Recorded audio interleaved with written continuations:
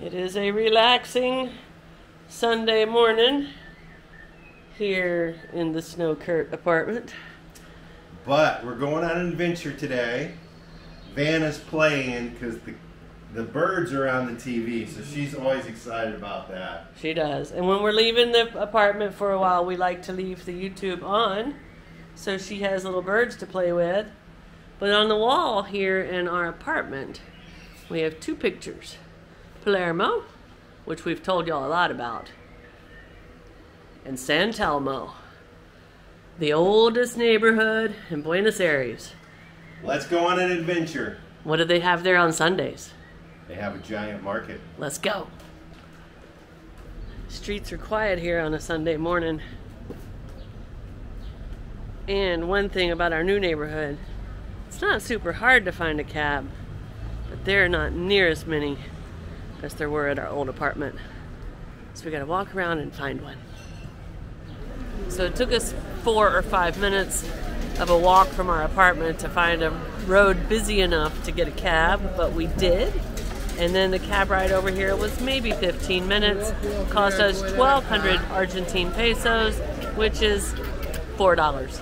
But now we're here at what's supposed to be a really cool market that only happens on Sundays. Let's go check it out. Okay. Uno? Yes, sí. Okay. ¿Cuánto cuesta? 500. 500. Welcome to San Elmo. No, wait. St. Elmo's Fire? Oh, San Telmo. San Telmo. San Telmo.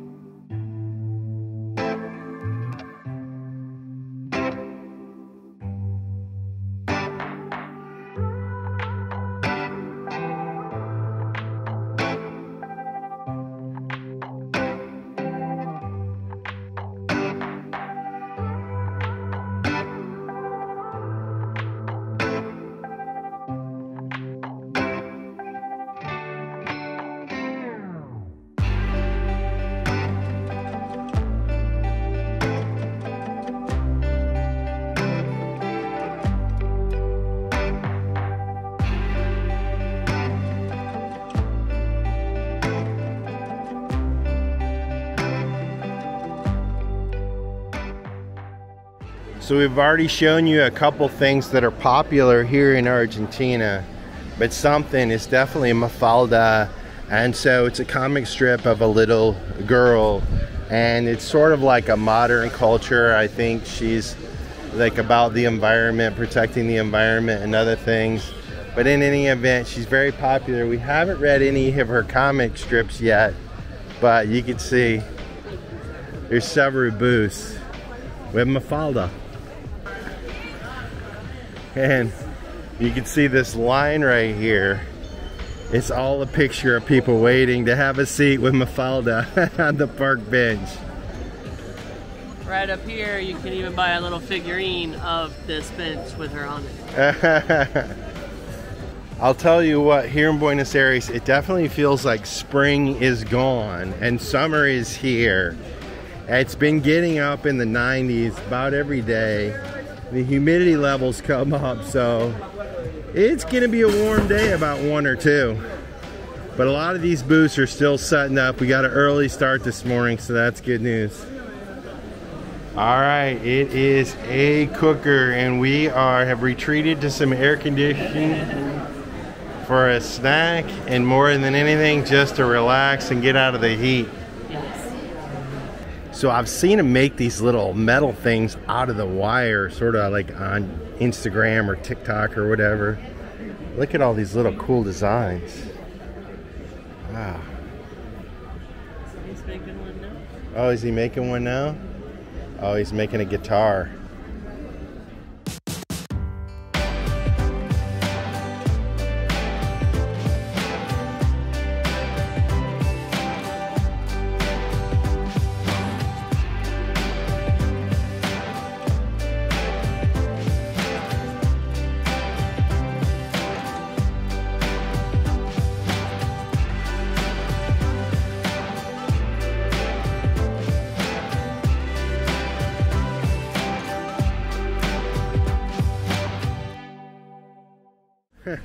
Oh, the alfajores. I've been telling you about these alfajores here in Argentina, and this store specializes in them. You can see all of the kinds they have, and I think what makes these things special is the dulce leche that they put inside of them. But another day we'd be digging into those. Queen red velvet. Butter Queen red velvet Malbec, which is a famous wine from right here over in Mendoza. Oh, I gotta get out of here. Look at these cinnamon, Nutella. All right, guys, we got to get out of here before we eat all of these things.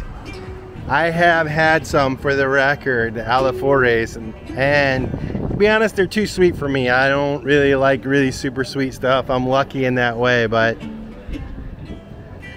back in the day, Snow would devour those. I would have bought like 10 of them. But they're off limits. And here's another store right here, right next door, that's full of these designer treats.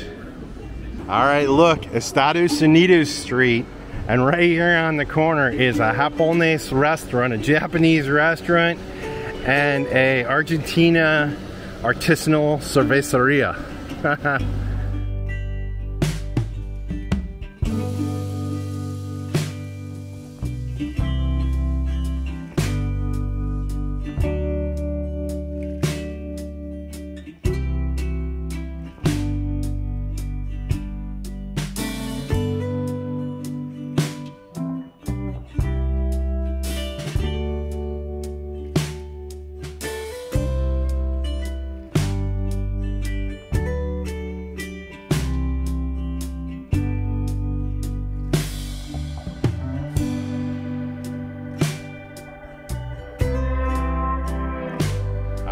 We have made it to the entrance of Mercado San Telmo, the year 1897.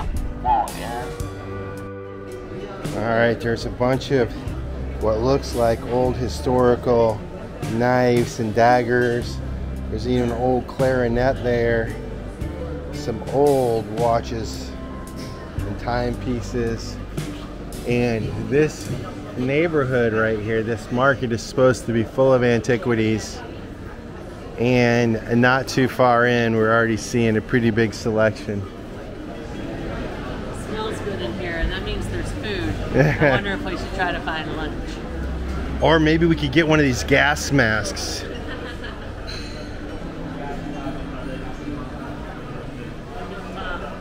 Telescopes, all sorts of cool stuff. Old cinematography stuff. All right, I believe this, down these stairs right here, is where we get into the food court area.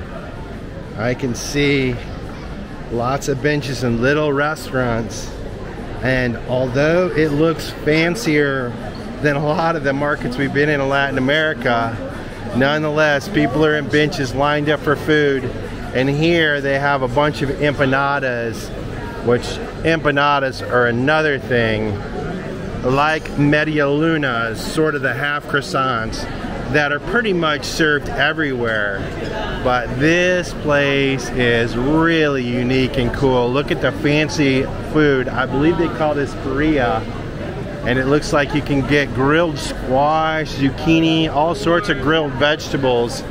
That's a place where Snow might be able to find something she can eat. Because I'm telling you, she should not be eating this sweets under glass here. But wow, what a beautiful marketplace. Look at this.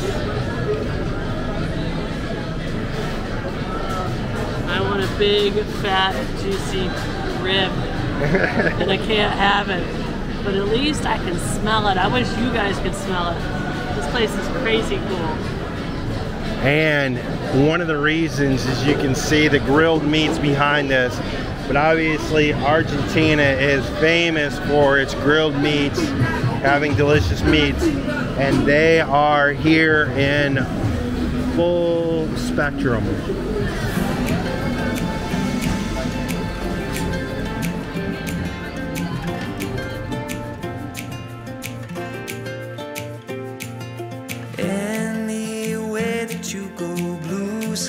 signs are sure to follow. It happens every time. You're my silver lining, daydream, never minding, light inside my eyes. A little bit of everything I like. You pick me up when I'm down, put that sunshine on me now. Oh, oh, oh, oh. Oh, oh, oh, oh, oh, oh. You put a smile on my face, you make me dance out in the rain. Oh, oh, oh, oh. Oh, oh, oh, oh, oh, oh. You make every day a dream come true with every little thing you do.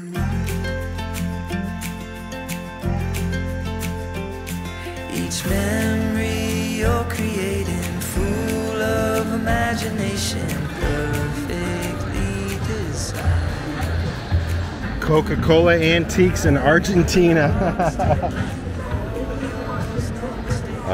Queen, Supertramp, Jimi Hendrix. Just a few little pieces they have on the albums here. On the vinyl, Joe Cocker. Wow. The Beatles. Alright, if you look down on the bottom there, we got some old pop bottles, some ashtrays, all sorts of pots and pans. I believe, I don't know, you guys correct me, I think they're ceramic covered. Look at this phone. Now, this phone is not that old. Some of you probably think it is, but wow. This is definitely the area of antiques, and it's quite telling. Oh, look, a dial phone. All right, the music is loud, but Snow has found a place. She wants to have a little snack. We're gonna have lunch, pinchos. I think I can get vegetables and chicken, and it looks really yummy. So pinchos, for those of you who don't know, is skewers. And so it looks like they've got a lot of vegetariano options. Wow. Is that a salad or is that chicken in there? No, they had no chicken. So, solo vegetables. It's good. Well, look at this healthy market lunch for Snow. Wow. What's the red stuff? Like a beef salsa? I think so.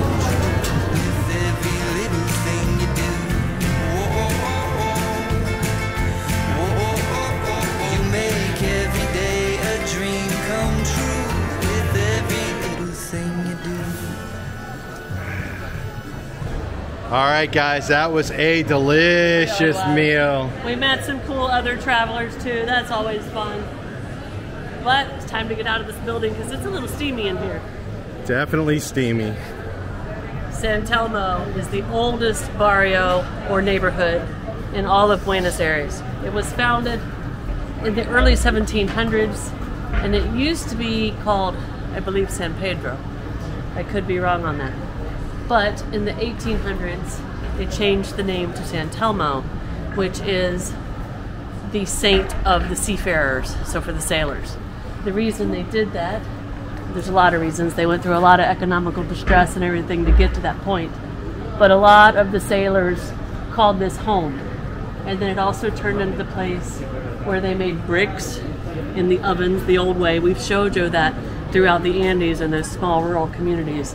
The brick kitchens, and also they did a lot of leather work here. And bricks and leather were huge export commodities for this part of Argentina.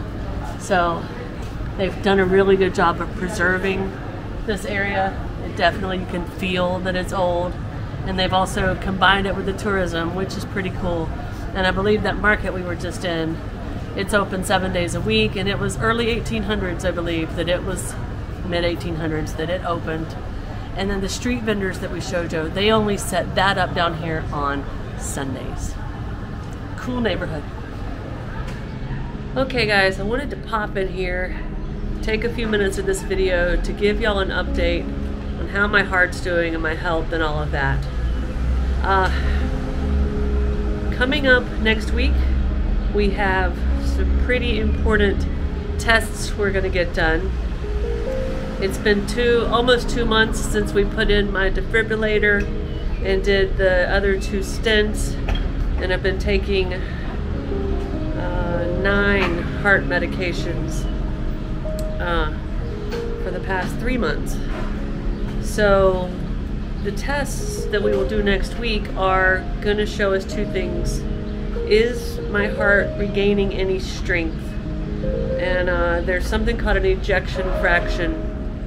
The normal person has an EF, or ejection fraction, of around 60. When I first went to the emergency room, I was at 16. When I was in Florida and went to Shands Hospital, I was around 25. If all was to go perfect in my world, I will have gained a little more strength. We'll have to see, but that's one way to see if my heart is gaining any strength. Now in reality, it hasn't been that long. Some people do start to regain strength within the first month or 2. Some people it takes 6 months or a year or 2 years, and then some people never regain strength. So that's one thing we'll be testing for and keeping our fingers crossed for. The other thing will be very intense blood work to make sure my kidneys and my liver are tolerating all of these medications. I don't have any side effects and I feel fine, but the blood work will show for sure. And in that blood work, there's also a number that will be able to kind of tell how hard my heart is having to work. So that's another factor. So we'll be doing those next week. And I have to be completely honest with you, I'm nervous about them. I really want to be one of the fortunate people that have good results. Not just don't get worse, but improve. But of course, we'll be happy with not getting worse. And that's that. Now, how have I been feeling? We've been showing you on the videos that we go out on adventures and we do fun stuff. And we're having fun, but to be completely honest with you guys, I still get tired really easy. And I haven't shared much of that with you. There's some days I don't feel like leaving the house, so we don't. Of course, CUrt can go and do and have his own adventures, but some days I just need to stay home and rest. I need to try to walk every day though, so we do try really hard to get some exercise in every day, but every day is not going to be a big fun adventure going forward. But saying that, I am able to get out and about. It looks like we've been able to do 2 or 3 cool things a week without wearing me out too much. But it's something we have to pay attention to, and that kind of sucks. It makes it difficult to plan because I can't tell you if tomorrow is going to be a day that I'm really, really tired or a day that I feel like going and doing. So planning adventures has been difficult. The heat has made it where I do get tired faster. So being in really hot climates, we're going to have to pay attention to that. I can definitely tell my heart is not strong and beating normal. When I am out walking about, my arms get really, really tired, especially if I try to carry anything. A grocery bag that only has, you know, a pound or 2 of stuff in it. If I carry that, it really just wears me out. And from the reading I've done online, that just means my heart is not pumping blood good enough. So the blood's kind of not getting to my arms because it's going to more important places like my core and my legs and my brain. So there are things we're dealing with here, but I can go and do. I can see fun things. We can go and have adventures. So it's okay. We're going to be able to make the travel work. But I wanted to just take a minute and be honest with y'all and tell y'all that mentally and physically, this is something that we're still dealing with and we'll deal with forever. The good days and bad days, happy days, depressed days. But I will be happy to get all of these tests done over the next week. The stress test, I have to do a cardio stress test, has me a bit scared. and then we'll meet with Dr. Arias and we'll get the verdict. But that's kind of where we're at, guys. So if you haven't gone and got your heart tested, checked out, visited your doctor, do that. Because if you can keep the damage from happening, it's good. Hi there, buddy. Oh, he's a pretty boy. Look at that. This is the neighborhood kitty. He lives down there with the butcher. But we are... It's date night. We are walking, I don't know, 5, 8, 10 minutes away to what online on the Google looks like a really fancy sushi roll place. I like sushi rolls. So we're headed out and about, but I wanted to pop in and tell y'all, yesterday it was like 95 degrees and 10,000% humidity. This morning it was warm, but then, what is it, like 70 and cool? Yeah, it's cooled down, it's nice. It's crazy weather, how hot it gets and then how it'll cool down. But I don't think we're quite in the heart of summer. I think they would probably still consider this spring here. Let's go on a little walk to the sushi place. Turns out we are at a fancy sushi restaurant. Reservations and all. So first off, that was a Peruvian Asian restaurant, and the second Peruvian like sushi place we've eaten at. It's like a fusion type thing going on here. Yeah, so that was really good, but unfortunately the music was playing, so we couldn't tell you about it while we were in there. But there was lots of cool stuff on the menu, including 5 different veggie rolls, and not just your typical veggie rolls with avocado and cream cheese. These got crazy cool, like with green beans, carrots, pickled onions, sweet potato crunch, just a really cool variety. So I tried 3 different ones and they were all really good. Of course, we started with a jarro of limonada. And I don't know if I've told you guys that here, the specialty is they put ginger and mint in their lemonade. Yeah, that's pretty typical here in Buenos Aires, and the limonada was really good. Yep. So, what'd you get, Kurt? Well, as I said, it was Peruvian, and if you guys remember when we were in Peru, one of the dishes there was lomo saltado. Mm-hmm. We first had that at Goka. It was delicious, loved it all throughout. So I had the lomo saltado. It came with papas and rice. And lomo saltado, for those of you who don't know, is lomo fino, which is basically strips of filet mignon with onions and peppers. And these were Chinese, like spring onions. So it was really, really flavorful and tasty. And then I also had like a tuna sushi roll. And so it had some shrimp. It was called the Pacific roll, and that was off the charts as well. I think maybe our best meal here. I'm gonna say that was definitely the best sushi that we've had here for sure. Yeah, and it was a tasty meal. It was, but now back to the apartment. If you like this video, be sure to subscribe to our channel and hit that notification bell so you guys know when we put out new videos. And don't forget, you can always follow us over on Instagram to see what's going on in between videos. Cheers, guys!